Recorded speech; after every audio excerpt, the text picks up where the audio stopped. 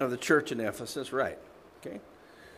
So the messenger is the guy that's going to read this letter out loud to the congregation. See, in other words, this was by the Apostle John. One copy of this letter was sent to each of these 7 congregations. So that's why in Revelation 1:3, he said, "Blessed is he who reads and those who hear the words of the prophecy and heed the things which are written in it, for the time's near." So you got the guy that's going to be reading, blessed is he who reads, and you have everybody else that hears. Blessed is he who reads and those who hear. So that's what the angels are. They're not like there's some angels standing over the congregation at Ephesus. It's the guy up front reading the message out loud. Make sense? Yeah. There's something called Occam's razor. How many of you have ever heard of Occam's razor? Yeah, it's not something you shave with. It just simply means the simplest explanation is usually the best. Okay? Which, there's a lot of truth in that. So that's the simplest explanation. So, anybody want to comment on that? Anything else you want to say? Okay. Another question today? Yeah, Ken.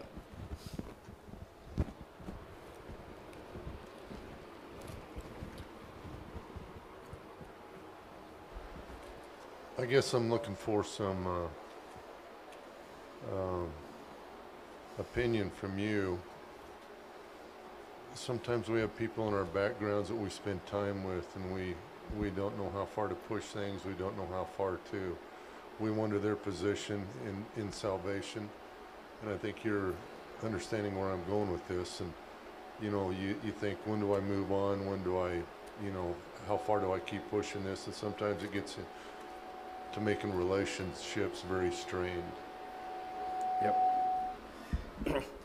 Well, Ken's the only guy that's ever come up against this, so that's a great question. Okay, you're working with somebody, maybe relatives or close friends, or who knows what their religious background is. Sometimes they're pretty close, Church of Christ maybe. Sometimes they're Baptist or Pentecostal. Sometimes they're atheists, or, liberal left-wingers. I mean, you got a whole range of people you're working on. And it's always a big challenge to know how you're going to get a conversation going. And if you do get conversation going, like Ken's pointing out, okay, how far do you push it? Because you hit a point where all of a sudden you're getting these, body language signals that says, okay, we're not interested in hearing this anymore. And so, that's part of what you're up against. Is okay, how do you know when to keep pushing, and how do you say, okay, back off and let her simmer for a while? And the only answer I can give you, let's go to Colossians chapter 4.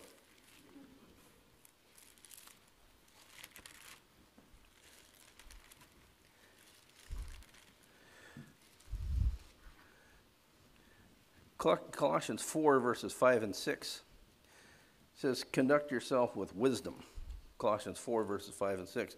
Conduct yourself with wisdom toward outsiders, making the most of the opportunity. Let your speech always be with grace, as though seasoned with salt, so that you'll know how you should respond to each person. Well, wisdom, you got to pray for it. See, so a lot of times, James tells you when you pray for wisdom, believe you got the wisdom, make your decision and go. See, so that's what you got to do. Because there's no way any of us are going to have all the information we need about anybody else.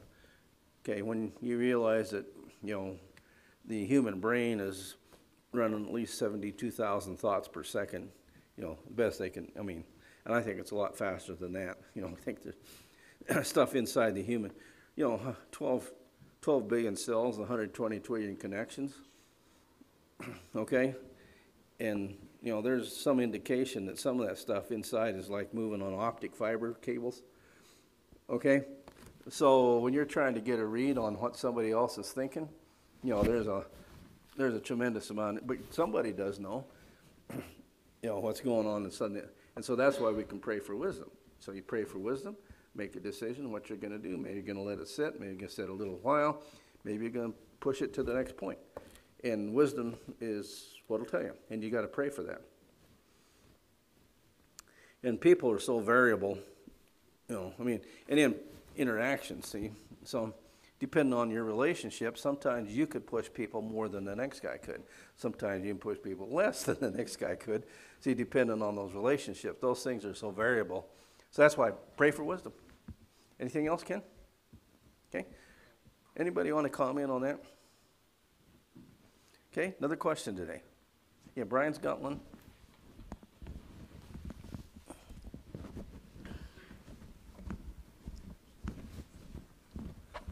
Romans 4:9, is this blessing then on the circumcised or uncircumcised also? For we say faith was credited to Abraham as righteousness. How then was it credited? While he's circumcised or uncircumcised? Not while circumcised, but while uncircumcised.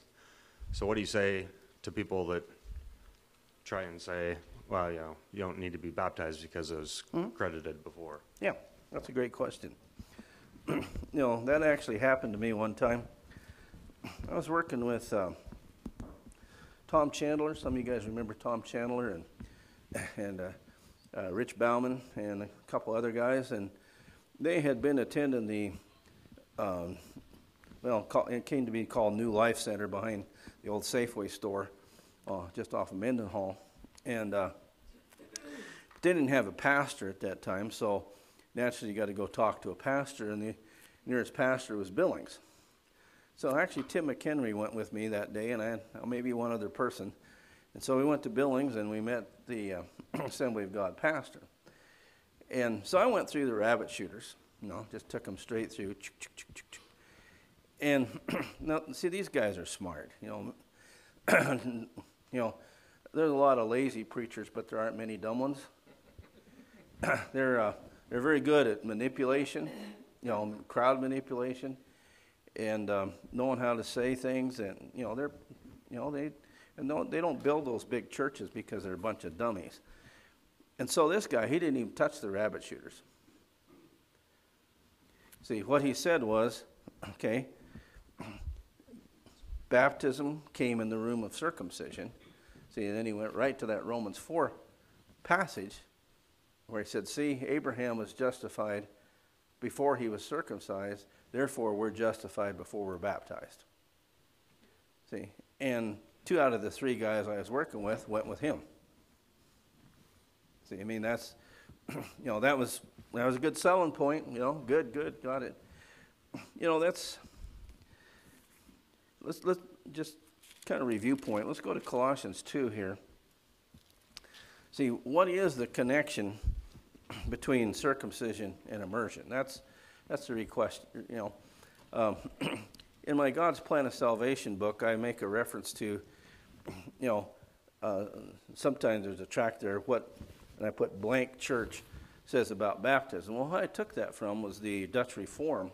It says what the Christian Reformed Church says about baptism. And and my point is, it doesn't matter what any quote church says. What matters is what the Bible says. But see, there are other guys. They're another. They believe that the physical circumcision was for the children of the covenant, okay, which it was, and so they believe that baptism is for the children of the new covenant. Of course, they mean sprinkling by that. See, and so they're trying to make that connection. It was, this is how, baptism came in the room of circumcision. But here in verse 11, he tells you, in him you were also circumcised, a circumcision made without hands, the removal of the body of the flesh by the circumcision of Christ, having been buried with him in immersion, in which you're also raised up with him through faith in the working of God who raised him from the dead. So the parallel between circumcision and immersion isn't, that to say they're children of the covenant or anything like that. The parallel is that the circumcision removed the foreskin of the baby boy. Immersion removes this body of flesh, in a parallel spiritual operation to the removing the flesh of the baby boy. See, and so that's the parallel that's going to take place. Of course, we've talked about, there's what he calls here the body of the flesh, or some versions, body of the sins of the flesh, body of sin in Romans 6, the veil 2 Corinthians chapter 3. That's that spiritual entity that drops in when a person commits their first sin that separates them from God. And that has to be removed in order for a person to have fellowship. So that's the parallel that the Scripture is making. See, but then they make a blanket statement, okay, well, what circumcision was in the Old Testament, baptism is in the New Testament. That's an undefined statement. See, in undefined statements, then you can you can use them any way you want. It's like rights, okay?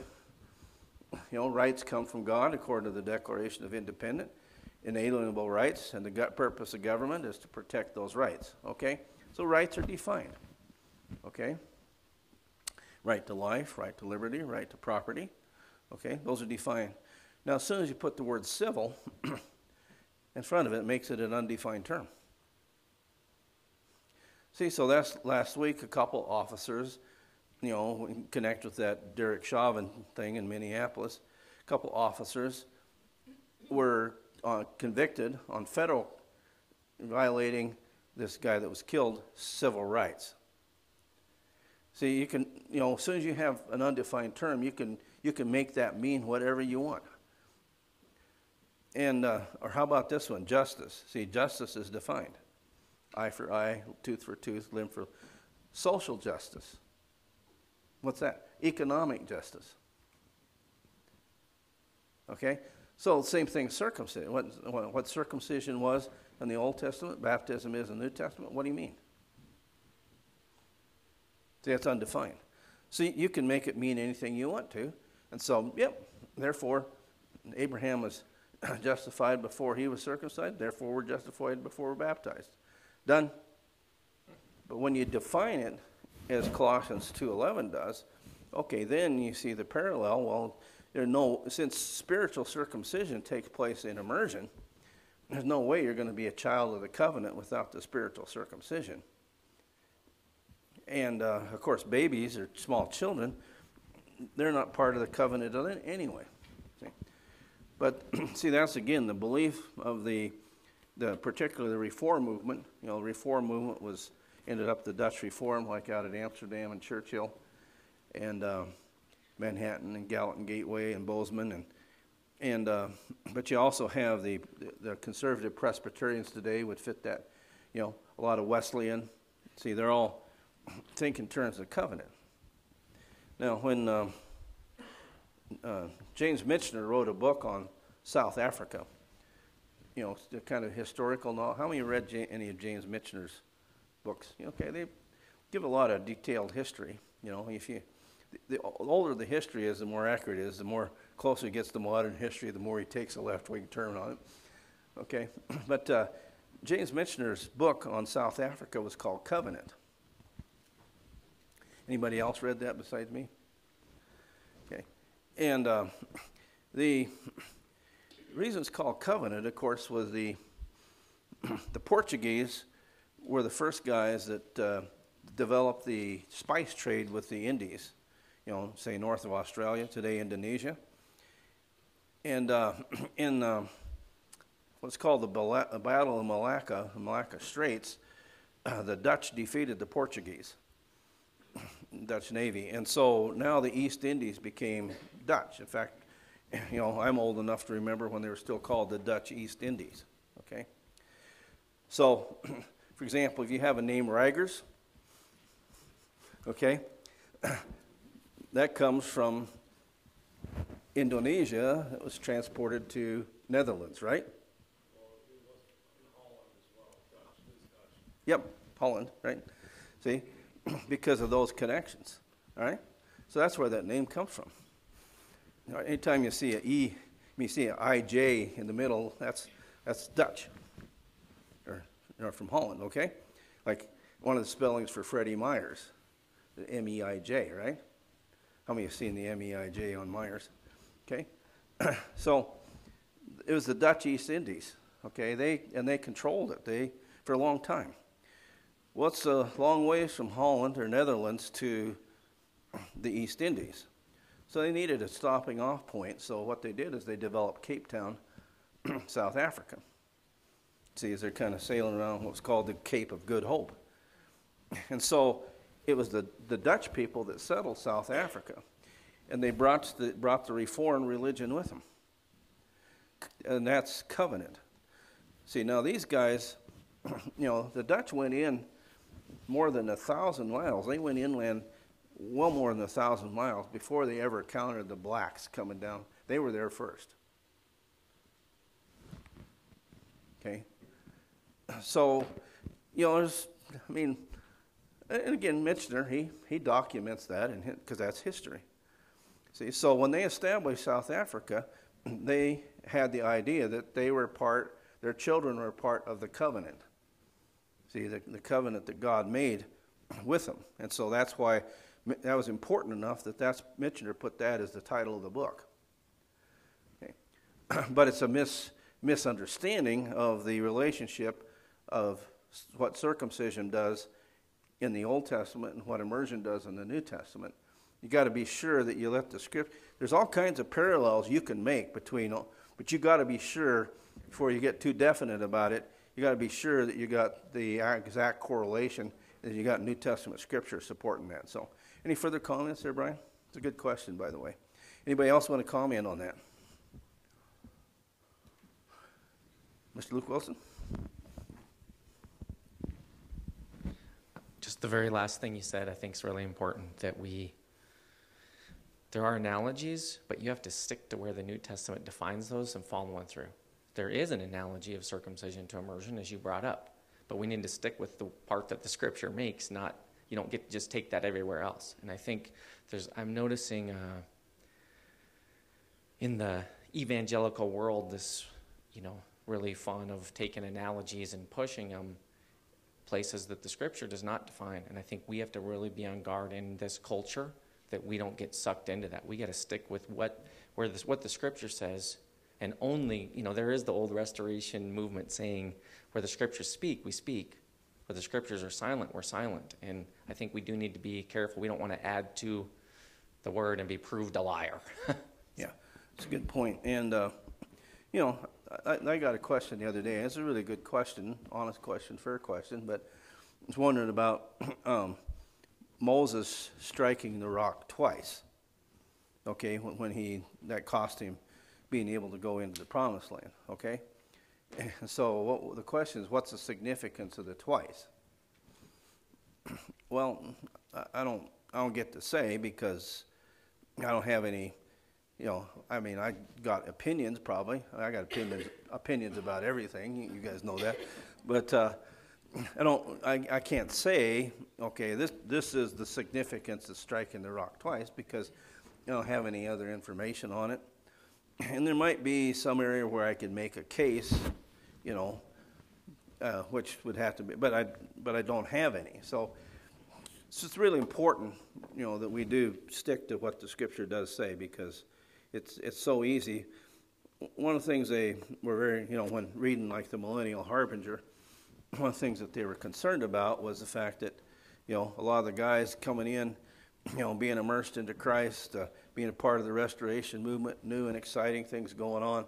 See, then all of a sudden they'd start taking all kinds of, particularly stuff out of the Old Testament, and extending it beyond where they had New Testament authority, and it was creating a lot of problems for them. Getting low, you're not dead. Okay. I'm glad I'm not.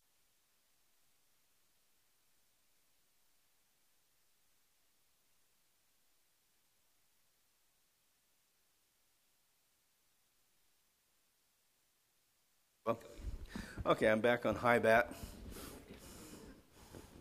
Kind of reminded me one time Paul Harvey was talking about it at O'Hare Airport in Chicago. And, this is when the terrorist stuff first started to kick up. And so the lady flight attendant came into the cabin, and she spoke to the captain. She knew him, captain, the first officer. Usually the captain was there. She knew him. And she said, "Hi, Jack." And all of a sudden, the airport was full of, cars coming from everywhere, sirens, and so, things do. So don't add to the scripture, okay? Other questions today? Yeah, Caden?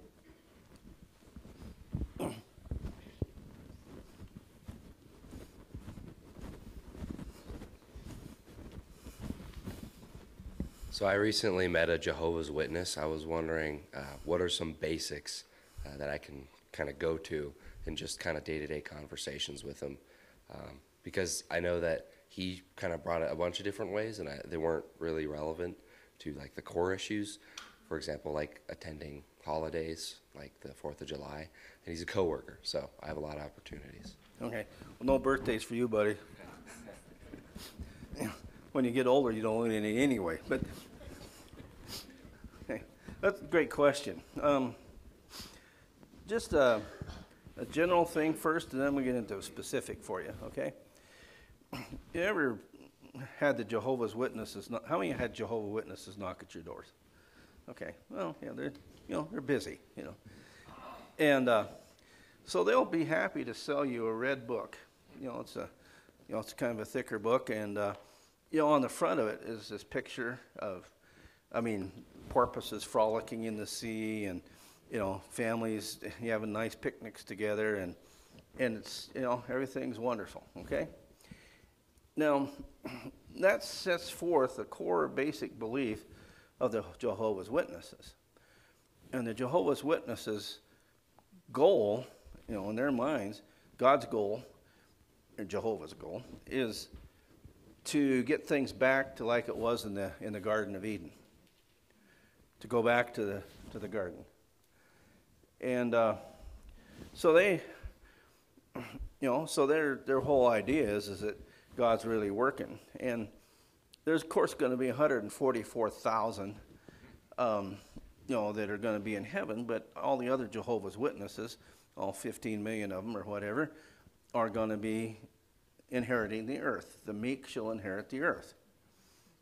And so that's why we kind of joke that the Jehovah's Witnesses set their fence posts in concrete, because they're coming back. So they're looking their property over now, everywhere, to see what they're going to get when we get back. And it's going to be, like I say, like Eden, going to be a state of innocence. Nobody's going to commit any sin, and it's going to be wonderful. Okay. Now there's a flaw in that. It's a key flaw, but it's not in an obvious spot. That's the thing about the Jehovah. These guys are sneaky. When they set up these false religions, they look for a niche in the religious marketplace that nobody has exploited before. Okay, and so 1 Corinthians chapter 15. There's a really important point here. And again, this is generally speaking, Caden, so you have an idea where they're going with it, okay? So, talking here about, we'll begin in verse 45. So also it is written, the first man, Adam, became a living soul. Now the last Adam became a life-giving spirit. However, the spiritual is not first, but the natural, then the spiritual. Now the first man, Adam, of course, is from the earth. The second man, that's Jesus, is from heaven. As is the earthy, so also are those who are earthy, and as is the heavenly, so also are those who are heavenly. And just as we bore in the image of the earthy, we will also bear the image of the heavenly. Okay, now Adam, in the Garden of Eden, was a perfect man in a perfect world, right? One slight problem. He's earthy. Not particularly spiritual. So the Garden of Eden is not biblically the place you want to go back to. Because you're just going to have an earth filled with earthy people. Okay, how's that going to work? Well, just like it did the first time. Okay, if Adam hadn't been earthy man, he wouldn't have fell. See, but he was natural man. He was, you've heard me say it. His problem is he'd rather spend his time tending the back 40 than he would walking with God. And so both he and Eve fell, and of course Adam gets the blame for it. Okay, because through one man sin entered the world, and death through sin, spiritual death, and so all died because all sinned. So the whole foundational premise for the Jehovah's Witnesses is wrong. You know, the goal is not to try to get back to a Garden of Eden. So you have to be careful with that.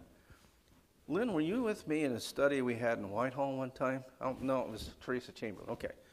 It was down in that area, so sometimes I thought you might have been with me.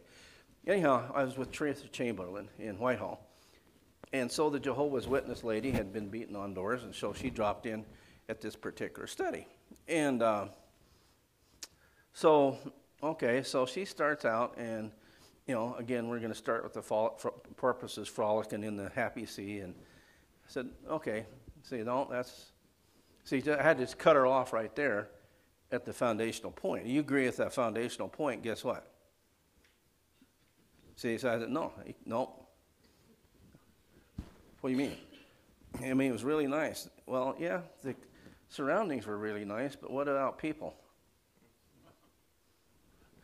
See, I mean, who messed up Eden? Saber-toothed tigers? Hyenas? You know, I mean, who messed up Eden? Well, it was man who's messed it up, see. So you bring earthy people into a Garden of Eden, what are you going to get? Same thing. So that whole foundation is flawed. Now, a second major point then is who Jesus is.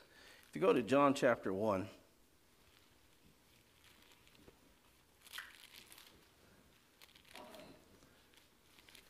if you have a New World translation, okay, this is how the New World. Interesting. You see why it's called the New World? The New Garden of Eden. See, that they got their own translation. That's what's called, the New World Translation. Okay?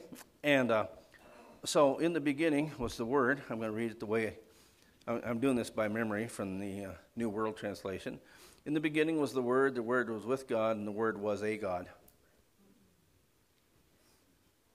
Because in the Jehovah's Witness view, Jesus is a lesser creation of Jehovah. He's the first thing that Jehovah created. But he's a created being by Jehovah. That's why they're called Jehovah's Witnesses.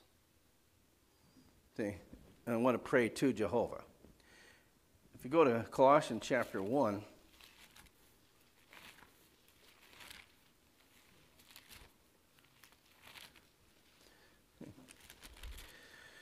Colossians 1:15. See, and they're really good at pulling one-liners out that make it sort of look like. And again, that's why you got to have the scripture in context, as well as the total context, you know, of the New Testament and the Word of God. So Colossians 1:15, it says, "He is the image of the invisible God, the firstborn of all creation." See, Jesus is the first thing that Jehovah created. It says it right there. Right? So he's the firstborn. Okay? Now, side note, what does Colossians 1:15 mean? It means he has the title of the firstborn. He owns it. That's what that means. Because who is Jesus really? Okay, and this is where we're going to go back to Isaiah 6. We've been over this before. Yeah? Go ahead. I pulled that up, and it's really interesting. The very next verse, they say, You're talking to the New World Translation here. because by means of him all other things were created. So they just play the game. Instead of by him all things were created, all other things. Yeah. See, they're good at throwing these little extra words. Did you catch that difference? By him all other things, see, are created, instead of by him all things. See, just little words make big differences. And so, but again, they're clever. See, but Isaiah chapter 6. Now, we've been over this before, but, you know, this is a good time to go over it again.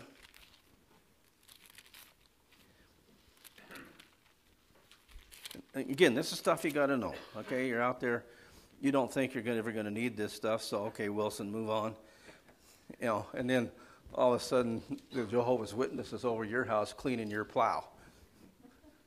Okay, should have probably paid more attention, right? How many of you have ever invited the Jehovah's Witnesses in for discussion? Yeah, okay. And then if you don't know, they're pretty well trained. I mean, they have training sessions every week. How to mesmerize your mind so that your mind is as mesmerized as theirs. So Isaiah 6:1 says, "In the year of King Uzziah's death, I saw the Lord." Now again, you got to remember, and this is important in this discussion here, you got to remember that that's Adonai. Okay? Which means Lord. Can be the Lord of the castle, or it can be the Lord God. See, it's a general word. Okay, it's one of God's name, but somebody else can be a Lord. Okay, Adonai. Okay, so in the year of King Uzziah's death, I saw Adonai sitting on a throne, lofty and exalted, the train of his robe filling the temple. And seraphim stood above him, each having 6 wings. With 2 he covered his face, with 2 he covered his feet, and with 2 he flew.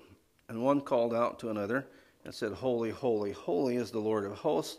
The whole earth is full of his glory." Okay, so you'll notice that most of your versions have capital L, small capital O, small capital R, small capital D. And they do that to let you know that that is the tetragrammaton. Okay? Tetragrammaton is a word that means 4 letters. Okay? Notice it's easier to say 4 letters than it is tetragrammaton. Okay? But hey, if you're going to be intellectual, tetragrammaton, I mean, that just has gravitas to it, doesn't it? Tetragrammaton. Okay. But, that's the, what you sometimes bring into English is YHWH. Okay? Which we stick the letters A and E in there to make it Yahweh. Okay. Now, a lot of the early work, that was set in motion in the English translations was actually done by Germans. And so, in Germany,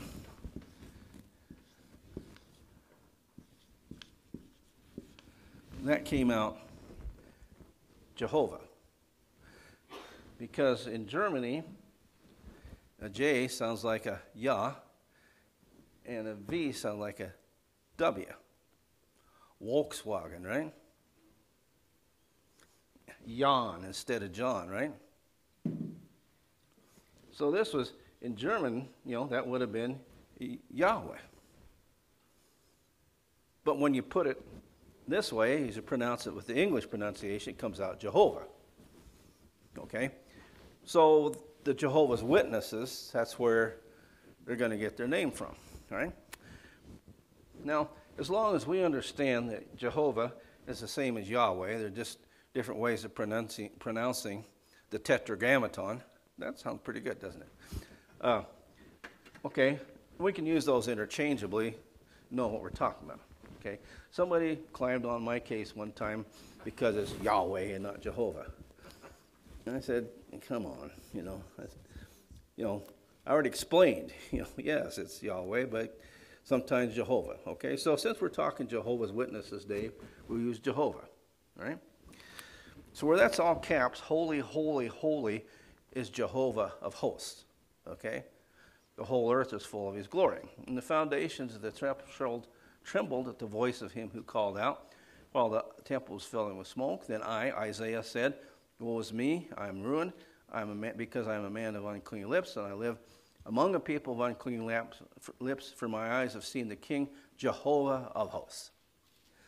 Okay, so what you'll notice here, if you put these verses 3 and 5 together, is that Isaiah saw the glory of Jehovah. Okay? Pretty clear. All right? He saw, remember, we're talking Jehovah's Witness now. He saw the glory of Jehovah. And I'll comment on the New World Translation in a minute, okay? So then one of the seraphim, verse 6, flew to me with a burning coal in his hand, which he'd taken from the altar with tongs. He touched my mouth with it and said, Behold, this has touched your lips, your iniquity is taken away, and your sin is forgiven. Then I heard the voice of Adonai saying, notice that Adonai and Jehovah are the same here. Two different names for the same, all right? So I heard the voice of Adonai saying, Whom shall I send, and who will go for us? Which is interesting. Then I said, Here am I, send me. And he said, Go and tell this people, keep on listening, but do not perceive. Keep on looking, but do not understand. Render the hearts of this people insensitive, their ears dull, their eyes dim, otherwise they might see with their eyes, hear with their ears, understand with their hearts, and return to be healed. Now you want to remember that quote there in verses 9 and 10. Okay. So we get to John chapter 12. Again, for a lot of you it's review, but it's got a specific point to this review, different from the specific point of the last review.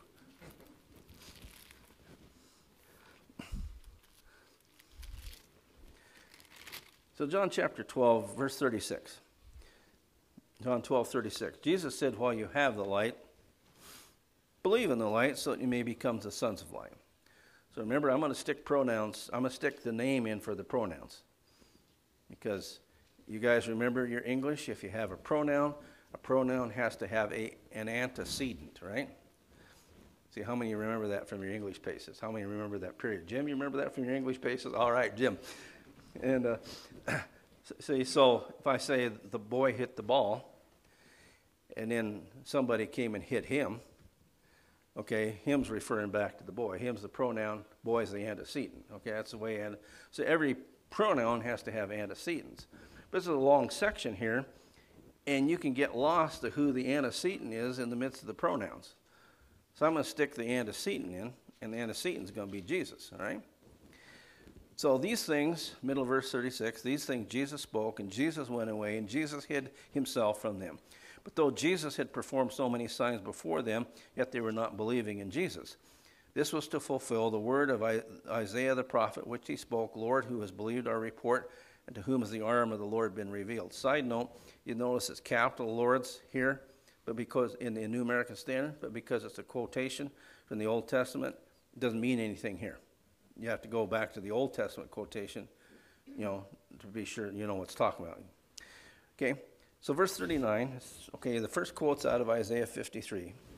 We're going to have two quotes here. For this reason they could not believe, for Isaiah said again, He's blinded their eyes, He hardened their heart, so that they would not see with their eyes, perceive with their heart, and be converted, and I heal them. Well, you recognize that's the quote out of Isaiah 6. So we have two here that John's referring to.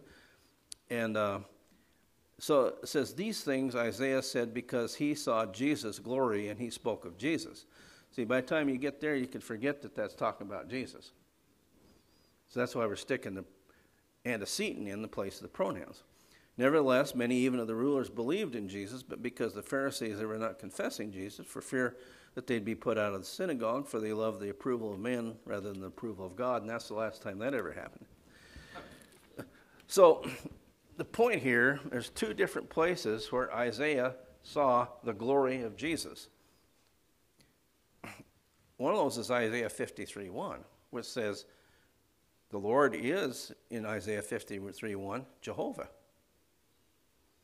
The other one that we just got through looking at in more detail, the glory that Isaiah sees is the glory of Jehovah, but it says here, it's Jesus' glory.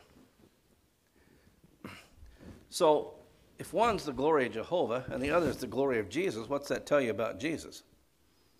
I guess he'd be Jehovah, right? So, I try to get the Jehovah's Witnesses to the point. I say, well, bring your New World Translation over here. Okay. See, because this is one they missed. In fact, let's go back to Isaiah 6 for just a second. And this will let you know that they're poor scholarship on their, okay? So Isaiah 6. So I was, at the Cascade County Detention Center on the outside of the glass and trying to talk to a guy on the inside of the glass. I always like to make that distinction. Someday I may be inside the glass. you know, but it won't be because I stole somebody or murdered or, you know, ripped little old ladies off in the street. You know, it'll be because they find something, you know, that they can nail me with, and you guys will be subjected to a barrage of propaganda as to what a mean, vile individual I am, if that's what happens. Just letting you know ahead of time. You've seen it already, how it works. You know, what they tried to do to Justice Kavanaugh or what they did to Judge Roy Moore. And so they'll try to find something, and they'll try to find somebody that can say something about when you were 14 years old. Okay. But, you know, so I was outside the glass, and there was a Jehovah's Witness guy. We were 3 chairs apart. You know, he was waiting to meet somebody, and neither of our guys had come in. I said, hey, you got your New World Translation? I mean, I could tell by looking, this guy's a Jehovah's Witness. And I said, hey, you got your New World Translation with you? He said, well, yes. And I said, hey, can I look at it for a second? Well, yeah. So I had turned over here to Isaiah chapter 6 because I just wanted to refresh my memory. And I was pretty sure, but I just wanted to refresh my memory. So I refreshed my memory, so I know my memory is accurate here because it's been refreshed. And so it does say, okay, in verse 3, holy, holy, holy is Jehovah's host. Verse 5, my eyes have seen the King, Jehovah of hosts. Okay, so you can use Isaiah 6 and John 12, and you can prove that Jesus is Jehovah. Now, these guys got so excited about sticking Jehovah in every place that verse 1 says, in the year of King Uzziah's death, I saw Jehovah sitting on the throne. And verse 8, I heard the voice of Jehovah saying, see, now what that tells me is the boys didn't really do scholarship. They just took some version, like maybe the King James Version or something. When it said Lord, they just stuck Jehovah in there instead of Adonai. But the point is, the comparison of John 12 and Isaiah 6 will establish beyond any shadow of a doubt to any rational, honest person that Jesus is Jehovah. Now, if Jesus is Jehovah, guess what that does to the entire Jehovah's Witness belief system? Crumbles and scattered and gone. Okay? So, you know, sometimes, like I say, you have to say, well, hey, wait a minute, there's a problem here with you guys' overview. But as soon as you get the chance to drift the conversation over, said, you know, who is Jesus really? Maybe we want to take a look at a couple things, if you don't mind. You know, and hey, get your New World Translation open. Let's take a look at that. Okay? And you get to go to Isaiah 6, and you get to go to John 12, and guess what? Their own version proves that Jesus is Jehovah. See, God buried it deep enough that they missed it. They did some really obvious ones, you know, to try to say that Jesus is different, like what we read out of Colossians there. But see, when you get a little bit deeper, they missed them. And now they don't get to go back and change their translations. I mean, 1917 was the year, folks, and so they don't get to go back and change those translations. And so take a run with that and ask it in question form, Caden. Say, what, do you ever bring your New World Translation with you? Oh, actually, you guys got it on your phones, probably. Yeah, New World. Same. Hey, got time? Maybe it's break time or something. Got time? So let's look at that. You use the New World Translation too. See, and what are they going to do with it? See, and at that point, most people's brain just goes shut down. See, when people face something that totally obviates their belief system, their brain shuts down. And they're not interested in engaging in any further rational discussion. See, and that's why, let's go back to Isaiah 1. This is such an important verse here. Again, you guys will recognize it. It's foundational. Foundational. Isaiah 1:18, he says, come now, let's reason together. Okay? Says the Lord, though your sins are scarlet, they'll be white as snow. Though they're red like crimson, they'll be like wool. See, the Scripture is a reasoned document. it's a reasoned presentation by God from beginning to end. When you get to the New Testament, for example, the presentation by the apostles in the book of Acts are reasoned presentation to an audience that they're trying to get to follow along with them. And your big problem is that emotion clouds reason. You know, it says in the book of Proverbs that, and Ecclesiastes kind of makes the same point, different words, but basically, a bribe blinds the eyes of the judge, okay? And see, in other words, people will follow the dollars or the special drawing rights or, you know, whatever the new currency is going to be. They'll follow that rather than truth because they start looking at it and they start calculating. So yesterday I grabbed Katie by the arm and we went between Butte and Dillon, a place called Melrose. Melrose is in Madison County, I'll have you know. And it's right on the edge of Madison County, but it's in Madison County. And right at Melrose, there's a creek that comes in from the east called Camp Creek.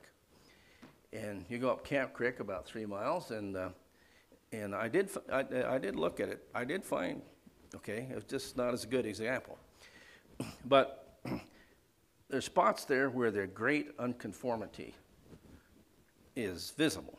Now, the great unconformity shows where the base granite rock or the gneiss or the schist that, you know, maybe got metamorphosized during the flood, and then sitting right on top of that is your first layer of sedimentary rock. In Montana, it's flathead sandstone. And flathead sandstone is the same as Tapete sandstone in the Grand Canyon. Okay, small flood. See, the great unconformity is really important because supposedly there's a gap of 1.8 million years between the base rock and the sandstone that sits on top of it, with no particular erosion in 1.8 billion, okay, or 1.2, or whatever number they put on it, okay? So I went there to look at that myself and to try to get some pictures, and I'm going to go back. I don't know if Katie's, I don't know if she's up to going back again or not. I mean, you know, but, you know, because some pretty rough roads and stuff, and it's one of the most easily accessible spots where you can see the great unconformity. The thing is, the great unconformity is worldwide. It's worldwide. Now, how do you get worldwide, you know, with the first layer of sandstone, it's got the first primitive life, that is, and it's all sea marine animals.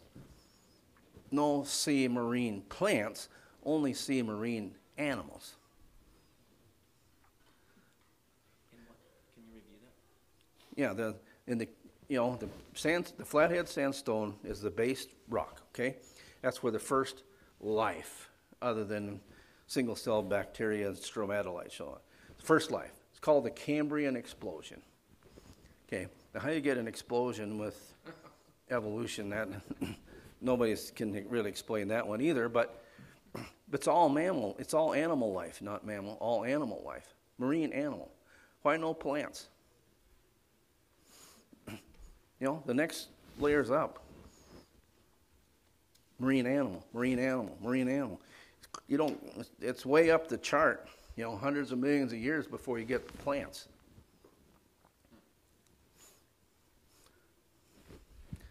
Makes perfect sense, right?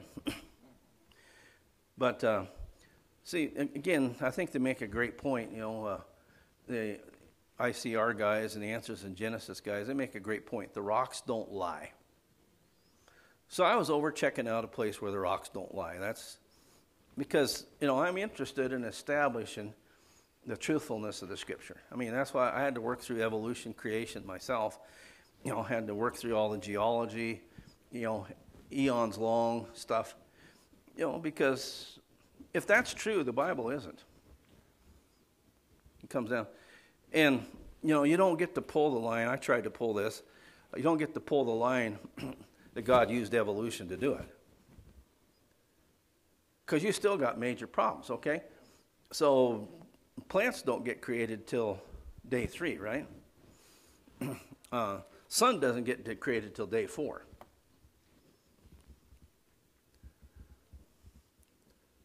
Suppose God did that deliberately? See, so you can't mesh, there's no way you can mesh the idea God did it over long periods of time. You know, and that's your first thought when you first start encountering this is, okay, well, maybe God did it by evolution. Nope, that doesn't work either. So anyhow, so there's a lot more than the great unconformity, but that one happens to fit in the rocks.